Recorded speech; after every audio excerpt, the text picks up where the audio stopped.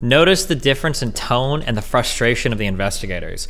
Imagine playing through a poker hand where you're holding like the nuts or the second nuts. How you play it, how you extract money. Those plays always look good. You know, you do a little bit of value betting, you're doing a lot and everything looks good, but you've got the nuts, the second nuts. Like, good job. Wow, you're always winning this hand, you know?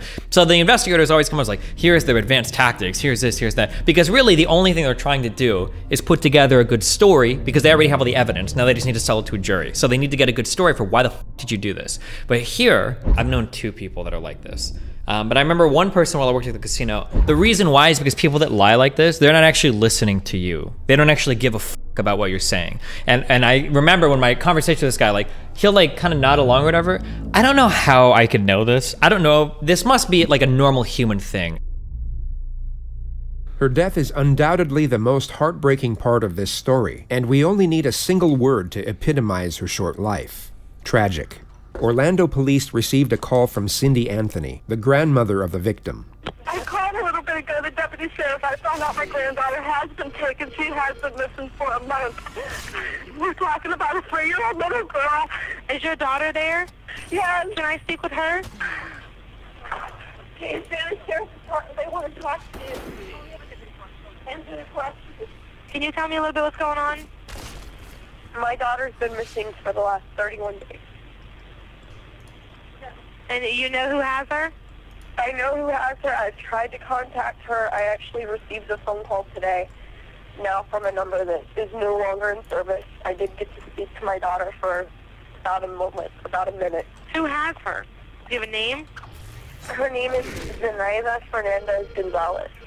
Casey Anthony had left the family home with her daughter a month earlier, stating that she had a work assignment in Tampa and would be traveling the entire time. Caylee's grandparents would ask repeatedly over the following month to see, or at least speak to their granddaughter, but Casey claimed each and every time that she was too busy with work and that Caylee was with a nanny who went by the name Zenaida Fernandez Gonzalez, or Zanny for short. Exactly 6 weeks after Caylee was last seen by her grandparents, George Anthony received a phone call that the family car was at the impound lot. It was the same car Casey had supposedly been traveling with for work. George discovered a strong odor emanating from the trunk, one that he recognized from his years as a police officer, and found comparable to that of human decomposition. Her parents managed to track her down at her boyfriend's house in Orlando, where they were found smoking marijuana and watching TV. When inquired over the whereabouts of her daughter, Casey stated that she had been kidnapped 31 days before by the supposed babysitter.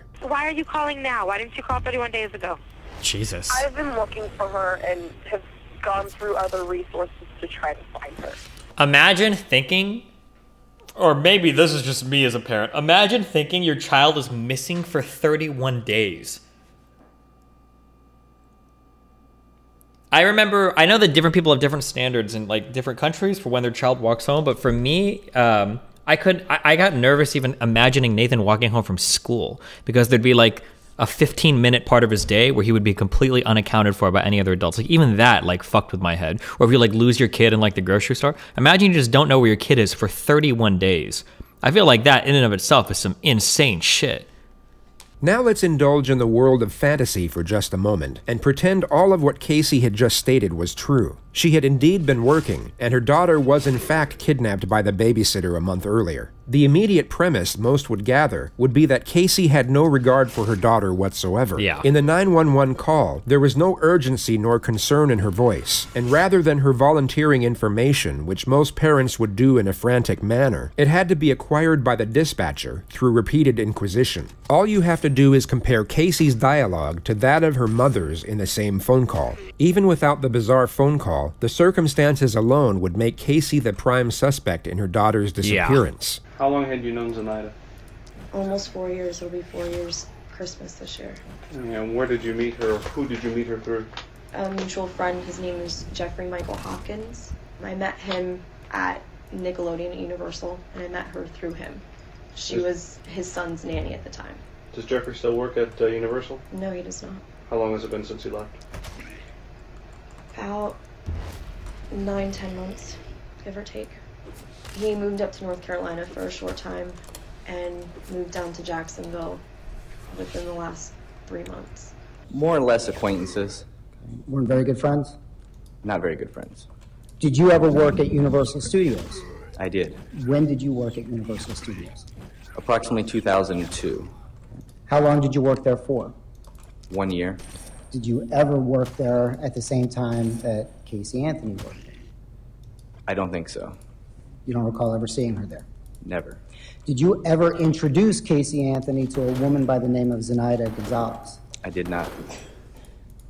Did you ever use Zenaida Gonzalez as a nanny? No, sir. Do you have any children? No, sir. Have you lived in the Orlando area consistently since 2002? Yes, sir. Have you ever lived in Jacksonville? No, sir. Have you ever lived in North Carolina? No, sir. Did you see Casey Anthony in the month of June of 2008? No, sir. When was the last time you spoke with him? About a week and a half ago. It's been within the last year and a half, 2 years that she started watching Caylee. How would you normally drop off, or how would you normally do the exchange with your child and Zenaida? Would you drop the child off? Would she meet you somewhere? I would usually drop her off. For a few months, we would go over to Jeff's house. He lived over in Avalon Park. And you would go to Jeff's house, why? To drop off Caylee. That's where Zenaida would go to watch both of the kids. Okay. It was in a nice centralized area. He had a decent sized house. It was good room for the two of them. Do you think people spend time putting together stories? If somebody would ask me, like, where were you on, like, June 14th? It's like, I have no idea. I'd have to check my calendar. I don't fucking know. I don't remember where you guys must, I don't know if it's like, but I guess maybe you take some time to, like, check your story and, like, contact friends or whatever. But, like, sometimes people ask you, like, or people seem like they have really quick responses. Like, where were you on the night of, like, June 12th? It's like, I don't know. Fuck. Yeah, I don't know. Have you talked to anyone about Caylee, about your incident with Caylee? Or the fact that she's missing? A couple people, a couple mutual friends. Who did you talk to about it? I talked to Jeffrey Hopkins. Mm-hmm. I talked to Juliette Lewis. She's one of my coworkers at Universal. She works, you still work at Universal? Yes. What do you do at Universal? I'm an event coordinator. Okay. What is Juliette, what position is she? Where does she work? She's also an event coordinator. We work in the same department. Juliette Lewis doesn't exist. Casey had briefly worked at Universal, but hadn't been employed there for over 2 years prior to this interview. And she wasn't an event coordinator. She stood behind a kiosk and sold photos of people after they had been on the Incredible Hulk ride. You have a number for Juliette? Offhand, I can't think of one. Is she in your SIM card? No, Consultant. That's what they sound like, numbers. guys. Her number just changed because she just moved back up north. So Juliette doesn't work at Universal anymore? No, she does not. Just for the record, what's the reason you didn't call the police before? I think part of me was naive enough to think that I could handle this myself, which obviously I couldn't. And I was scared that something would happen to her if I did notify the authorities or me. Another case of somebody being so stupid. Like, what do you think is going to happen? Although, I don't think Casey Anthony was convicted, right? She, like, walks free. What a horrible lie. What a dog shit lie. 31 days. Be involved. Just the fear of the unknown. Zenaida, the nanny, doesn't exist. Casey never had a babysitter. Being the retrospective viewer, we have the benefit of knowing these are outright fabrications, and these meticulous details are a textbook sign of a pathological liar. She speaks eloquently and naturally, as if her dialogue is a reflex response to the questions she's being asked, when in reality, each of these minor details are calculated and deliberately placed for the purpose of deception, and the nonchalant, easygoing tone she employs is used to camouflage anxiety. If we go through what we know about Casey's domestic history, there are numerous occasions where she had gotten away with things that most would not. A prime example could be when she was 18 years old and stopped attending class midway through her senior year. She literally skipped the entire second half of her final year to go hang out with her older boyfriend. Her parents became suspicious on several occasions, yet each and every time, Casey had some whimsical excuse. Days before graduation, her parents were informed by the school of her truancy, and that she would not be graduating. When confronted, Casey... Was this high school or college? Was this high school? No, they said truancy, so it must be high school. How do you miss so many days and they don't contact the parents? I don't understand. Doesn't that happen after, like, isn't there like a maximum number of days, like 17 or 18 days you can miss in a school year before the school starts to contact your parents? That sounds really weird, but because you're like, it's illegal, I think. Well, it might only be until 17, but yeah. I think after an age, maybe that drops off. I don't know. His excuse was that her timetable was mixed up by the school, causing her to miss classes through no fault of her own. Whether it be through denial or an overprotective nature, Casey's parents not only took her at her word, but even shielded her from the consequences of her actions. They lied to all their family friends that she graduated with honors, and even threw her an extravagant graduation party the day after. This is just one of the many occurrences where Casey faced no ramifications for misconduct. Casey was asked if she could take police to all places of interest. She happily obliged, and then proceeded to lead them to a multitude of fake addresses which she had nothing to do with. She then took them to her supposed office at Universal Studios and literally led 3 senior investigators to the very end of the building, taking over 25 minutes to walk to, before she finally turned around, put her hands in her back pockets, laughed, and admitted that she didn't work there. Completely dumbfounded, the detectives placed her under arrest. I know, and you know, that everything you told me is a lie, correct? Not everything that I told you. Pretty much everything that you've told me, including where Caylee is right now. That I don't know where she is. Sure you do. And here's, absolutely listen, do not know where she is. let me explain something.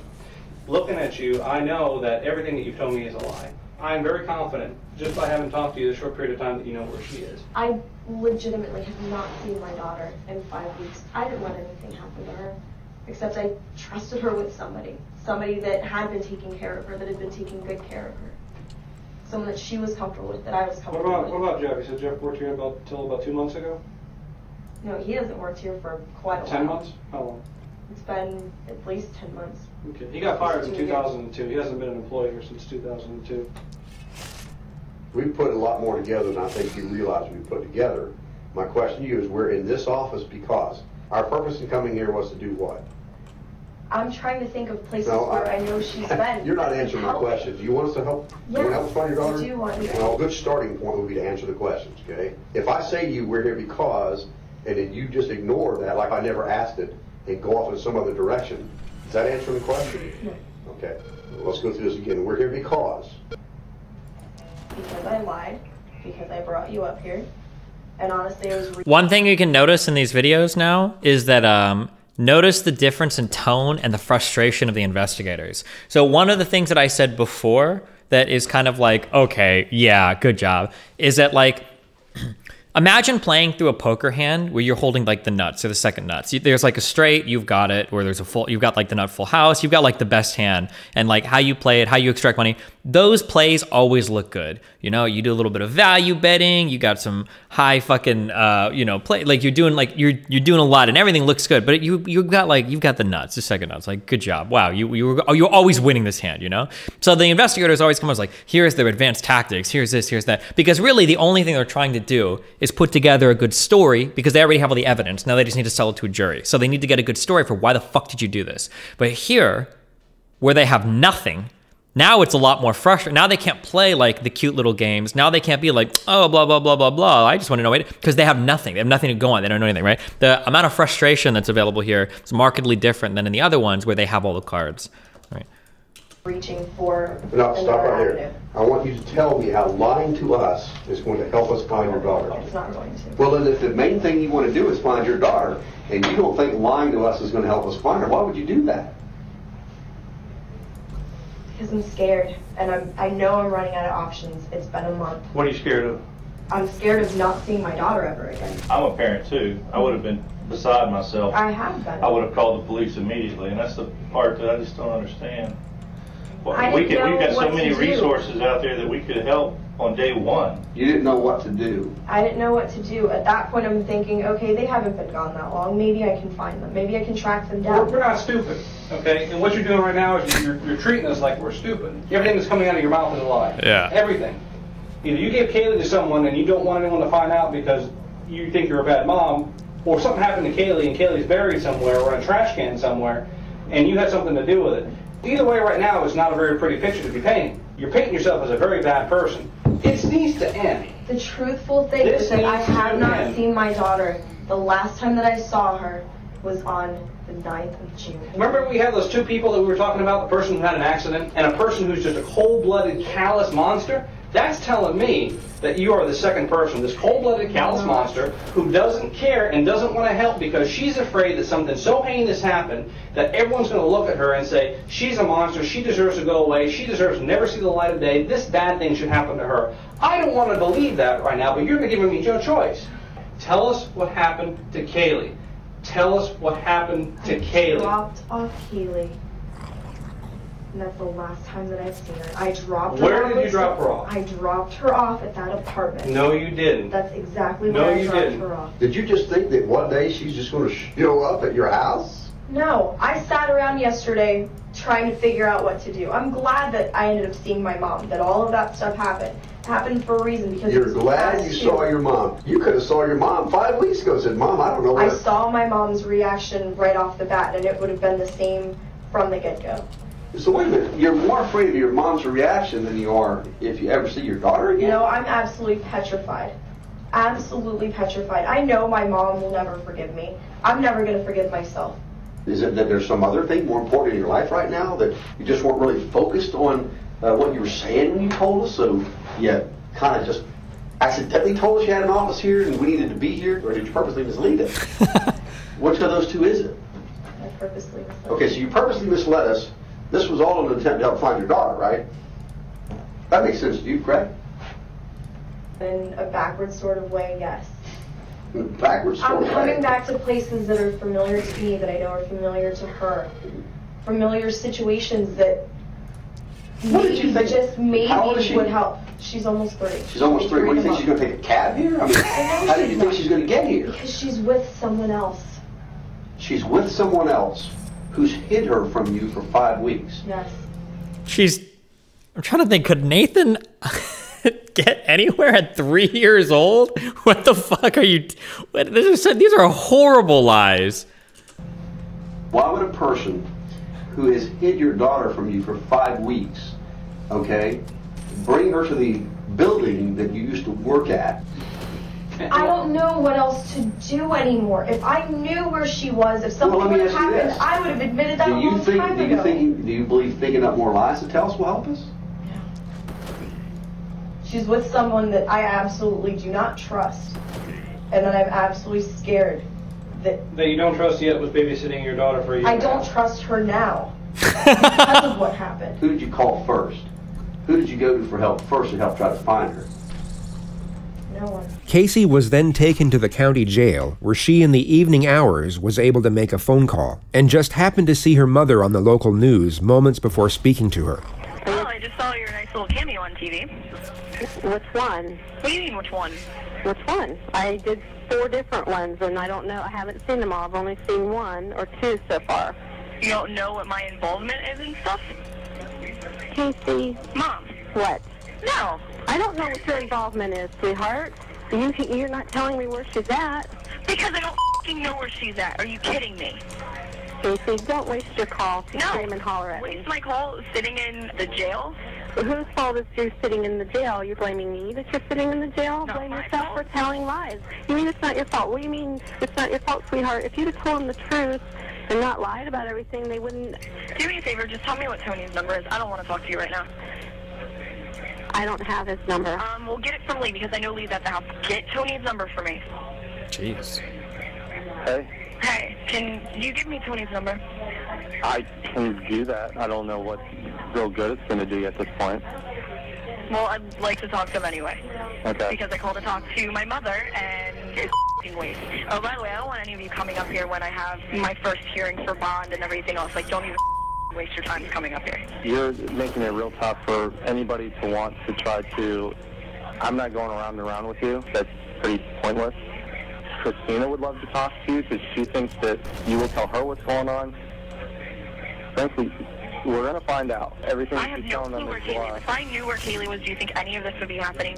No. Anyway, you only got a couple minutes with us, so I'm not going to let you completely waste it. Here's Christina. She thinks she can get through. No, I want Tony's number. I'm not talking to anybody else. Hello? Hi, I'm glad everybody's at my house. Do me a favor, get my brother back because I need Tony's number. Does Tony have anything to do with Caylee? No, nothing. Okay, so why do you want to talk to Tony? He's my boyfriend, and I want to actually try to sit and talk to him because I didn't get a chance to talk to him earlier because I got arrested on whim today. I just want to talk to Tony and get a little bit of... Casey, you have to tell me if you know anything about Caylee. Sweetheart, if anything happens with Caylee, Casey, I'll die. You understand? I'll die. If anything happens to that baby. Oh my God. Calling you guys? A waste. Huge waste. Casey appeared in the court the next morning and was initially denied bail by the judge, and it would be 9 days until she received her first visit from her parents. Hi. Sweetie, we've been watching you for so long. You haven't? I love you. I love you too. Hi. We've been seeing you sitting down. We forgive anything that you've said. Oh, or done. Hold on. Can we turn the volume down? Yeah. You can probably hear it. My head's gonna explode. What's that t-shirt? I didn't get a chance to ask him, you know, other things. Caylee's picture's on the back. Is it? Can Dad show me the shirt? Yeah, turn around so you can see. It's the Never Lose Hope Foundation. Do you see it? I can see part of it, yeah. Have you seen me? And then it has the information on how to contact. Okay. Casey, you don't realize that the whole United States is looking for our Caylee. I know that, Mom. Her cover's going to be on People magazine in a few days. Having your missing child on the front cover of People magazine would seem as a godsend to most. Yet Casey's response is almost as if it's a lost cause. Everybody is looking for her. Are we going to be able to find her, do you think? I hope we can, Mom. Setting aside morality and ethics for just a moment, Casey at this point would be emotionally exhausted. Anyone in her position, guilty or otherwise, would be at near breaking point. This is one of the few moments where Casey's true self is on display. Of itself, it's a touching moment between a mother and daughter. Yet if we add in the context of the surrounding elements, she is only expressing this pain for herself. Just a moment ago, when she saw her deceased daughter's face on her father's shirt, none of this emotion came out. Casey's parents try to extract any information they can about Caylee's possible whereabouts, and each time are essentially dismissed by Casey as if they're asking pointless and irritating questions. Do we have any pictures of Sandy's apartment? Ali and I already talked about this. I don't know. It could be on the desk at home. I don't know. What is your... I can't get into your... I gave Lee everything already. I gave Lee all of the passwords, everything we could possibly think of all over again.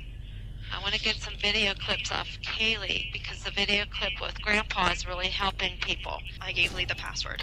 Please look up, sweetheart. I need to see your eyes. I want to be able to look at you guys, too. Every time her parents stop inquiring over the case and show that they still care about Casey herself is when the tears come out. Hey, gorgeous, how you doing? I look like hell.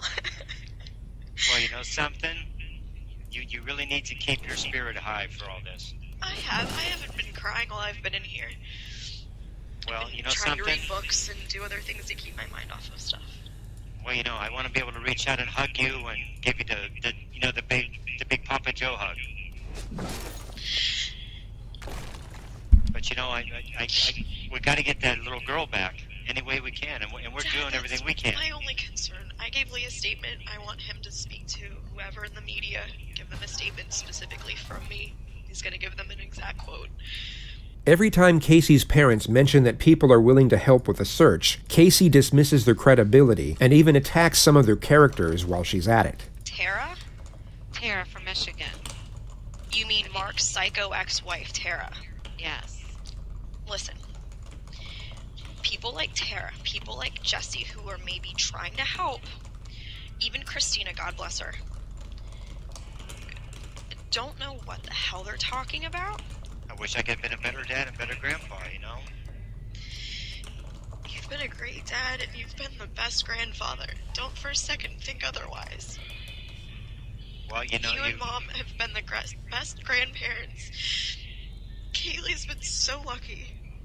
Jesus. Caylee is so lucky to have both of you. I can't even put into words how glad I am that she's had both of you. And that she still has both of you. We get another glimpse at Casey's skill in fabricating information and her ability to intertwine specific details to afford her lies some credibility. These minor intricacies are what would make her extremely convincing if we didn't happen to know otherwise. they never searched by her full name. They searched by Zenaida Fernandez, or Zenaida Gonzalez, never by her full name. I think that for I don't know if like it's actually a thing that people are not kleptomaniacs, pathological liars, but I've known two people that are like this. But I remember one person while I worked at the casino. I feel like there's a difference. There must be a different cognitive process when you're making up lies. You're like actively trying to think of things that like kind of make sense. You're trying. It's like it's a deliberate process when you're fabricating lies. But I feel like there are some people that just lie about everything. And it's not so much a process of like, what story do I need to fabricate to like get myself out of this? It's more just like, what does this person want to hear right now? And I'm going to tell them that. It's a totally different mode of operation. Remember, there was this kid at the casino and he would just lie constantly. He would always one up stories. He would always just tell people like insane shit to like make himself look better. And it was always just like, yeah, kleptomaniacs are people that steal the time. It was like, but it didn't seem like he was thinking much. He wasn't like deliberately thinking about like, what lie am I going to tell? It was just, like somebody would just be like, oh, like, dude, like I was racing this guy on the street, or should I beat him from stoplight to stoplight? He was driving a Mustang, it was awesome. And he would just be like, oh, dude, I was driving a Honda Accord, I beat this guy in a Ferrari, right? That would be like the type of lie that he would tell. And like, I think after like 2 days of being with him, he'd be like, dude, what the fuck? What the fuck is wrong with you? Like, you're so full of shit. And they're not even good lies. It's just obvious that you're just lying about everything. Yeah, but I feel like there's like a different mode there. There's a different type of thing between the people that you're just jealousy one that lie like that. Yeah. And I know she went by both last names. She always has. Since she was younger, since her mom remarried. So I think her dad's first name is Victor. Her stepdad. Or that could be her real dad. But I remember her saying Victor. Victor and Gloria were her parents. Victor and Gloria are her parents. But they're separated. Or divorced. They are as of now, yeah. That was her stepdad. Divorced. But I know she has a lot of money. That's where she got the car from. Fuck, is she in chat? Let me check, hold on. I gotta make sure she's not. Okay. I love my mom to death, but I think that I could have totally been a kid like this, because I feel like my mom is this type of mom where you could tell like any lie to her, but she loves her kids so much, it's just like whatever, she'd be like okay with it. I think that, I don't know what it is about these types of parents. I don't know how to explain it. Like, because I remember growing up, I would lie to my mom about a lot of dumb shit, and she would like almost always believe me. Why? I'm trying to think why parents would do that. It must have been their childhood. Because when Nathan lies to me, it's obvious. I can see like, you don't want to do this thing, and you're just horrible at lying. I understand why you're lying. It's because you want more computer time, or you don't want to wash your hands after you go to the bathroom, or you don't want to eat some yucky food. I understand why you're lying, but you're a kid. You're so bad at it. It's so obvious when you're lying. But there are some parents that unironically can just be fooled so much. I don't know why. It's so strange. Maybe because they didn't lie as kids. That's the only thing I can think of. Is maybe when they were kids, maybe they never lied to their parents, so they couldn't fathom their child lying to them. That would be my guess. My heart, she's not far. I can feel it. Okay. This was perhaps the first time Caylee told the truth when speaking of her daughter's whereabouts, as she indeed wasn't that far away. Her attorney, Jose Baez, eventually managed— Aren't they fishing for evidence here? The parents? It sounds like they kind of don't believe her. Maybe, but like everything about the daughter's reaction is just so unfathomable, and they are parents. Like, I just can't imagine any parent being told that your daughter is missing for fucking a month, that you didn't check in at all. Like, I can't imagine the parents thinking that's normal, even no matter how much they love their kid. That's just unfathomable to me.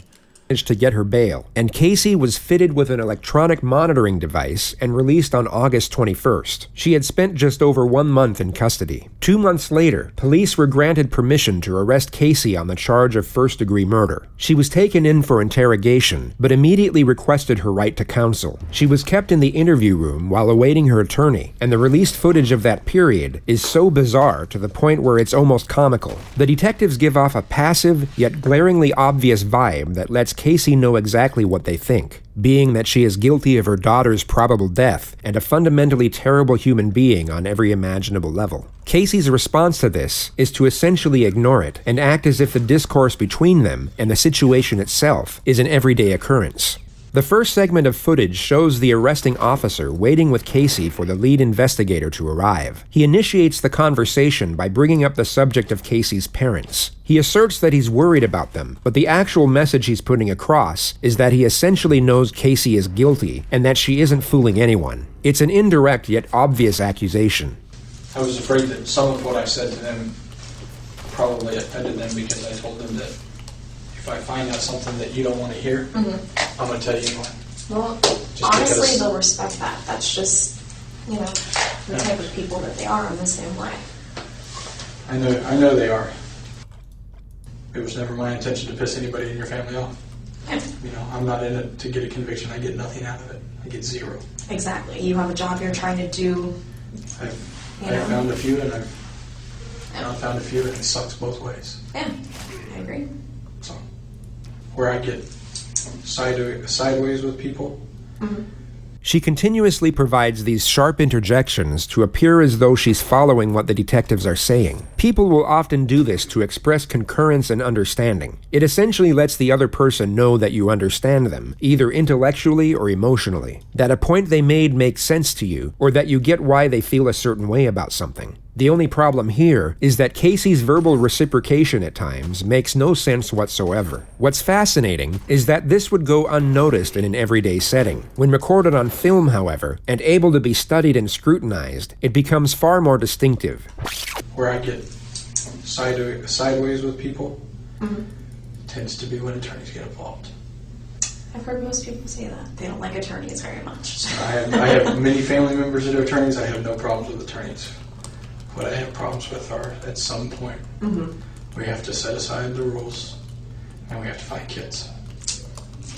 And you know what? So be it. That's why I told you in the car. If you tell me anything now, I'll get up and say, yep, I heard it, and she'd already invoked it. We can't use any of it. That's just the way it is. That's all that matters to me. The detective here has essentially just asked Caylee for the information he knows she has about her missing child. Rather than retaliate and refute the blatant accusation, Caylee continues with her sharp responses of accordance, as if to say she agrees, and knows exactly where the detective is coming from. Yet although she apparently agrees, she offers no information or follow-up dialogue thereafter. It's so incredibly awkward, yet equally intriguing to watch. Another case that I was involved in, they lost a confession. And I sat there and I looked right at the guys that we worked with. I said, that's not what's important. Who cares? We found her. We found her, and he's going to get what is coming to him. That's not my job. And it works out in the end. And it works out in the end on all sides, to be honest with you. It may not be comfortable for everybody. And I've done things that if I get caught for, I'm not going to be comfortable, I can tell you that. It's just the way life is. But it's not the end of the road either. And that's what we have to keep in mind. It's not the end of the road. Caylee then casually brings up the topic of the grand jury and the media surrounding her murder trial. She raises the questions as if she's talking about her favorite daytime TV show. But if the subpoena itself is just a regular federal or grand jury subpoena, that's public record. It doesn't say what it's for. It doesn't say what case it's in. It doesn't. It just says you're subpoenaed to appear before the grand jury. Well, with them announcing that there was going to be a grand jury, and obviously my name was thrown out, and they knew who the grand jury was for. Who threw your name out? All of the media said that it was from an inside source, meaning in here. So that's where they all say is. I can tell you what I think of the media and what I think of people who leak stuff to the media. I think it's garbage. Yeah, but I agree. That's the next way of putting it. That doesn't make it any less necessary. Without them. She's so accustomed to giving these ungenuine responses at every given opportunity that she doesn't even know where to place them correctly. This response should have been given 2 seconds earlier when the detective finished his declamation, not when he started a new sentence. It's so incredibly aggravating to watch. And I think the reason why I'm generalizing a lot maybe from my own personal experience. The reason why is because people that lie like this, they're not actually listening to you. They don't actually give a fuck about what you're saying. And I remember when my conversation with this guy, like, he'll like kind of nod along or whatever. I don't know how I could know this. I don't know. This must be like a normal human thing. I don't feel like it's superhuman, but I can tell when I'm talking to somebody if they're paying attention to what I'm saying. I don't know how to express that in words, but I think you can get that feeling when it's like, if I were to ask you to repeat what I just said, you'd have no fucking idea. And it's not as obvious as like they're looking on their phone or something like that. It's just sometimes you can tell like somebody's just like not, the lights aren't on, or they're not just like listening to what, like you're not comprehending what the fuck I'm saying. And that one compulsive liar guy that I'm thinking of, it was like, he was like that. Like you could tell him like, oh, like I did this. And he's like, yeah. And he's just like, he's totally not even remotely considering anything you're saying. Yeah, this isn't surprising either. We don't find a quarter of the kids that we... Oh, I agree. It helps. The exposure has helped bring in so many tips for my daughter. But at the same time, what it creates is it creates a monster that otherwise isn't necessary. Exactly. The tips are what the tips are. If it was a local media only, it would be much easier to work. Yeah. When you make it the national media, then you come up with... You get the Nancy Graces. Well, you get the tips also that come from Hawaii that say, I saw Caylee. Oh, really? Okay, let me call Hawaii and let me send them out. Let me do that. Ones that are a little bit closer. Those are what I consider local, because the local stations are going to cover that. That's contiguous to the state of Florida. It's not... When people are only getting their information from the Nancy Graces or from Globe magazine or People or, stuff like that. Are you kidding me? You're not going to break bad, right? All right. We're going to call him on my cell phone. Okay. I know this is... Oh, yeah, that's not good. Pull it back there. Just slide your hand out. No, I honestly can't. So they're a little tight. Thanks for entertaining us. Just slide your hand out. Way to go, Corporal Edwards. Actually, if I could, I would have done that for you. Do you know Baez's phone number off the top of your head? No, I do not. How can we get his phone number? I was going to say, like, we're watching a JCS video, so the meme thing is that, like, she actually thinks she's going to get away with this just because of how coy she acts and everything. But, I mean, spoiler alert.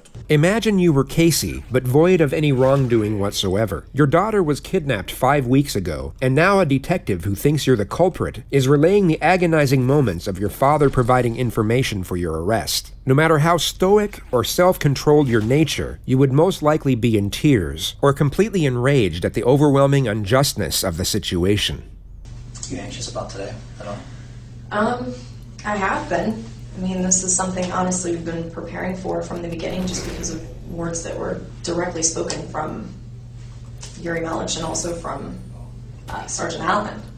They were saying that this is what they were planning on doing from the very beginning, from that first I feel like I've outpaced. So they wrote me off within the first couple hours. That was the only time they ever made any effort to try to talk to me one-on-one. And no, it was kind of difficult. That was kind of difficult considering. Well, considering, obviously, in light of everything that's going on and the fact that you've been arrested for other things, makes it a little more difficult to sit down and even talk to you. It's not that we haven't wanted to. Yeah. But I do have counsel, and that's something that, my attorney's always been a phone call away. Has your attorney ever told you that we would like to speak to you? And we had agreed, him and I together, that we would all sit down together, him and I, and you guys, and, we'd entertain whatever questions you have. And there is no possible way that a defense attorney would actually sit down and, as Casey states, entertain any question the police have for them. Yet if we weren't paying close attention, we would take her at her word due to the eloquence of her dialogue and not realize everything she's saying is complete nonsense.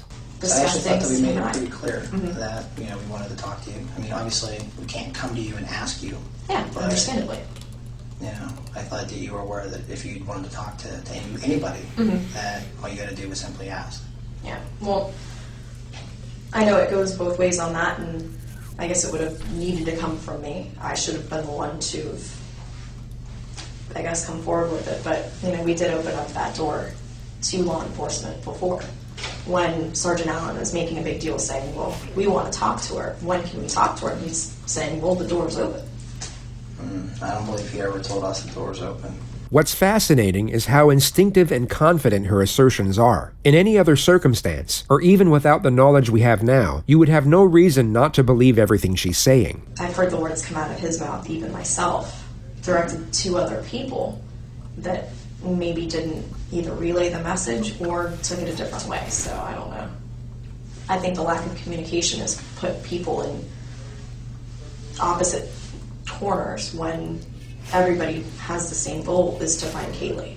We all still feel, I as a mom, I know in my gut, there's the feeling as a parent, you know certain things about your child, you can feel that connection. And I still have that feeling, that presence. I know that she's alive. Whether you have a bucket load of evidence downstairs that contradicts that and says otherwise, or all you have is speculation, or nothing at all. I mean, we had more than speculation. As every tip and that's every something lead I told followed her up on. directly. Yeah. That we have more than speculation. We have a lot, or else we wouldn't be to this point. A lot. This was essentially a direct confrontation. The detective has just told Casey they have sufficient evidence to prove her guilt. Casey doesn't refute or even respond to the accusation. She instead falls back to her ridiculous dialogue once again, hoping the confidence in her voice will mask the absurdity of what she's actually saying. Well, I said the same thing to them, that, they said that we're at the end of a hallway, and I'm thinking we're at the end of a hallway and there's 2 doors.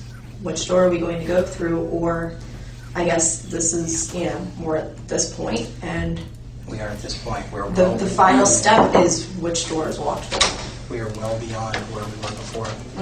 I mean, those issues are gone, okay? And when we refer to we're at the end of the hallway, I think you are well aware of what hallway we're talking about. Do you understand that? Well, so there's no question, I guess. You can specify that at this point, or what your perspective is on that. You have a second? Absolutely. Can we come right back? Yeah, that's fine. You plan on running off? I'm not going anywhere. So I gotta stretch out a little bit. I'm not as young as I used to be. It's unfortunate that right when the pressure was starting to build, the second detective interrupts the exchange and they both leave the room soon after. Casey waits alone for roughly 40 minutes before her attorney shows up. He's here. So what we're gonna try to do is give you a few minutes somewhere that's not recorded. The detective now guilefully takes Caylee up on her previous offer, where she insisted they were willing to sit down with police and answer questions. But first, I needed you to tell him, in your own words, if you will, that you'd like to take the opportunity to deal with us like you made that request in the past. So, is that something you want to tell him? I told him the same thing we talked about before, that we would entertain any questions that they have. We would listen and discuss it, and if we have something to respond, we'll respond.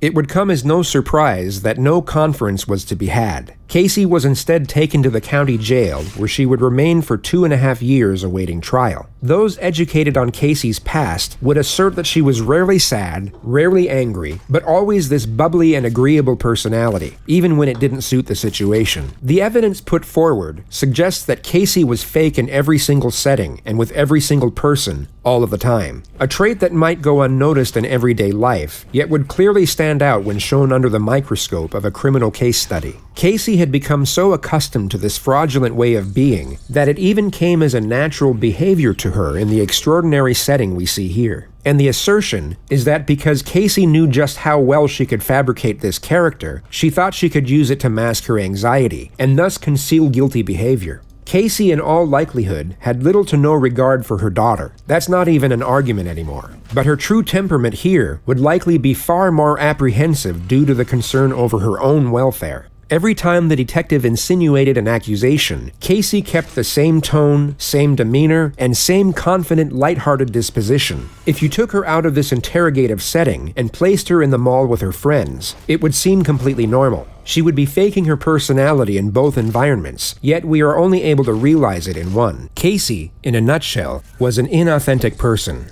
long before she ever gave birth to her ill-fated daughter. On December 11th, 2008, Caylee's skeletal remains were discovered in a swamp less than a mile away from the Anthony household. She was wrapped in a Winnie the Pooh blanket and then placed in a canvas laundry bag. Duct tape was discovered around the nose and mouth area of the skull, and her death was ruled a homicide. Prosecutors in the case then announced they would be seeking the death penalty. On the last day Caylee was seen alive by anyone other than her mother, and the day many believed she was murdered, Casey Anthony made the following internet searches.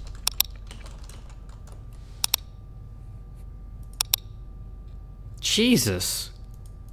At 7:54 p.m. that same evening, Casey and her boyfriend Tony were seen in a Blockbuster video store. Caylee was nowhere in sight. In the following weeks, Casey went out partying most nights. Just 3 days after her daughter's supposed abduction, she was captured in various photos participating in a hot body contest. 12 days after, she got a tattoo on her back saying Bella Vita, an Italian motto that translates beautiful life. She also made an entry in her diary around the same time which read, "I completely trust my own judgment, and I knew that I made the right decision. This is the happiest that I have been in a very long time. I hope that my happiness will continue to grow." The trial commenced on May 24, 2011. The gist of the prosecution's argument was that Casey suffocated her daughter with duct tape and then placed her in the trunk for a few days before disposing of her body in the swamp. The motive for the murder was the primary focus during their opening statement.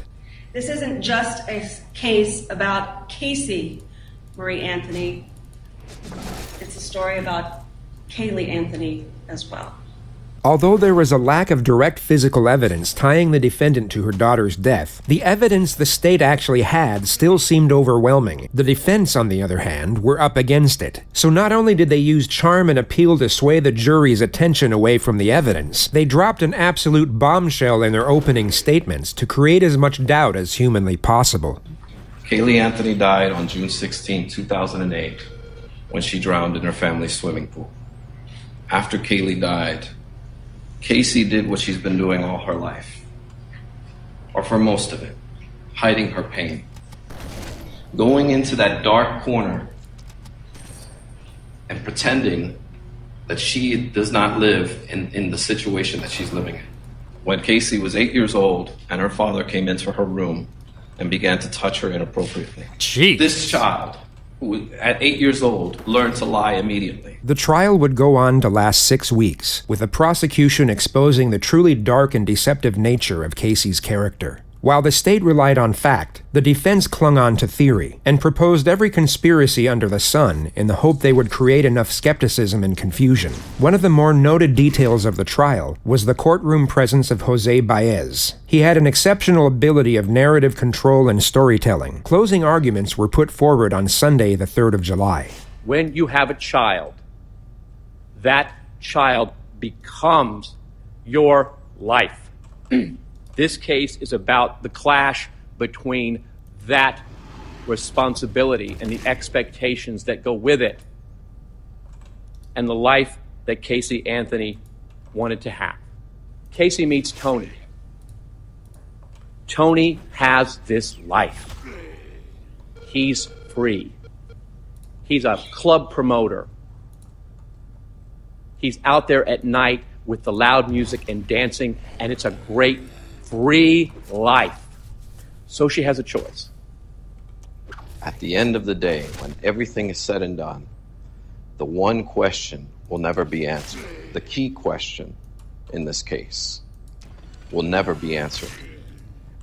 It can never be proven. And that is, how did Caylee die? I'm going to start with my biggest fear.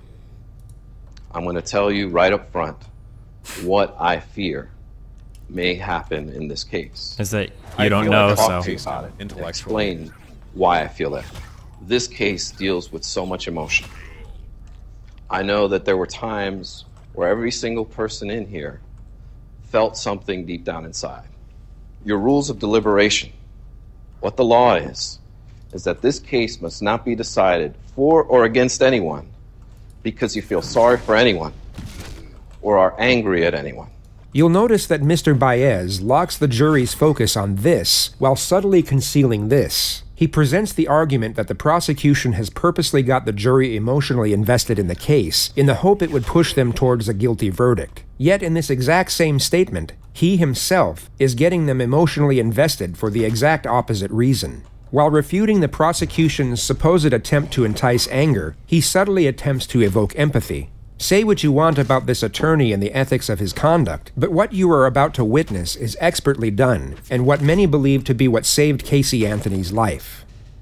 And that's because, obviously, we want you to base your verdict on the evidence, not on emotion.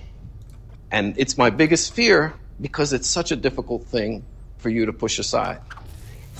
Caylee Anthony was a beautiful, sweet, innocent child who died far too soon. There's no doubt about it, and that is not disputed by anyone. But to parade her up here, to invoke your emotion, would be improper. It's improper under the law, and it's improper as to the rules of your deliberation. He went on for a This guy on some Robert Kardashian shit. great length of time talking about this beautiful child. Not on his evidence, not on the evidence that was presented before you. It was to set up the emotion for what was to come. And that is exactly how this case was presented. They didn't come right out the gate and show you the evidence. They gave you 2 weeks of testimony that was completely irrelevant and served only one purpose. And that was to paint Casey Anthony as a slut, as a party girl, as a girl who lies, and has absolutely nothing to do with how Caylee died. And this prosecution was geared in such a manner that it was deliberate, it was methodical, it was thorough, and it was detailed. Mr. Baez then focuses on the fact that the state has the burden of proof, and thereafter continues to intertwine the two essential features of his argument, empathy and doubt. Don't speculate. Don't guess. It has to be proven to you beyond and to the exclusion of every reasonable doubt. If you don't know what happened, it wasn't proven. We don't want you to tell us what you think happened. We want you to tell us what was proven happened. As to the charge of first-degree murder, verdict as to count 1, we, the jury, find the defendant not guilty, so say we all, dated at Orlando, Orange County, Florida, on this 5th day of July, 2011, signed foreperson. As to the charge of aggravated child abuse, verdict as to count 2, we, the jury, find the defendant not guilty. Jesus. So say we all, dated at Orlando, Orange County, Florida, this 5th day of July, 2011, signed foreperson. As to the charge of aggravated manslaughter of a child, verdict as to count 3, we, the jury, find the defendant not guilty. So say we all, dated at Orlando, Orange County, Florida, this 5th day of July, 2011, signed foreperson. And juror number 12, were these your true and correct verdicts? Yes. Thank you. Remember to hit that like and subscribe, and don't forget the notification bell so that my videos show up right in your feed.